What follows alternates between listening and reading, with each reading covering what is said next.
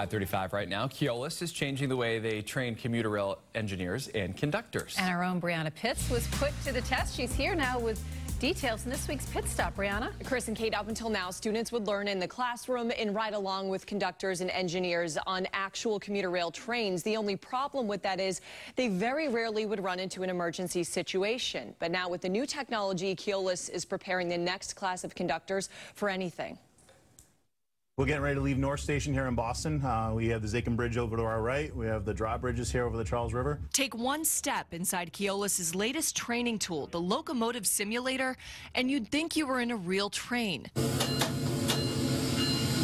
The seat I'm actually in right now is rocking back and forth, giving me feedback. Switches up top, the switches here, our systems in the back, everything exactly the same place it is in real life. The two-year, $1.2 million project included mapping out all the lines in Boston with CGI engineers creating a virtual reality along every track. Pretty much almost anything that can happen to them in real life, we can simulate in here now. Simulator training manager Breana says he'll make engineers troubleshoot signal issues, derailments, slippery rails, and nor'easters. We could simulate ice building up on the brakes, so the engineer would have to do some things to melt the brakes as they get ready for a station stop. They can even place a car on the tracks, practicing for potential strikes and making emergency stops. We can't create these scenarios in real life with revenue trains and passengers on them. So by us being able to do it in here, it's going to make a better prepared engineer.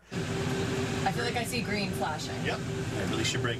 And while I tried out the simulator for about 10 minutes, the next class of engineers will need to log over 75 hours during their 9-month training. It gives me a little bit more peace of mind knowing, and I know when eventually our goal is when that engineer 6 months from now encounters that in real life, they'll be in their mind like, oh my goodness, I did that in the simulator. I remember what I need to do.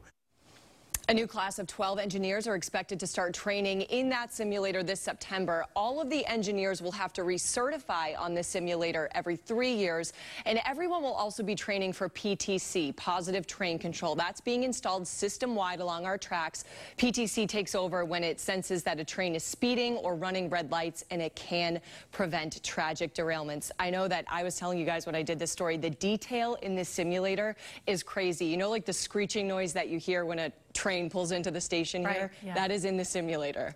Every tree along the line when you're driving, that's where it actually is in real life. It's just crazy. How many times did you crash the train? Zero. Oh, good. Zero. I had a really good, we only went like 10 miles an hour the whole time, so we just, normally they go up to 70, so we just kind of took it easy. All right, listen, I've been in the car with you before. I'm glad that you're not a train conductor. Just saying.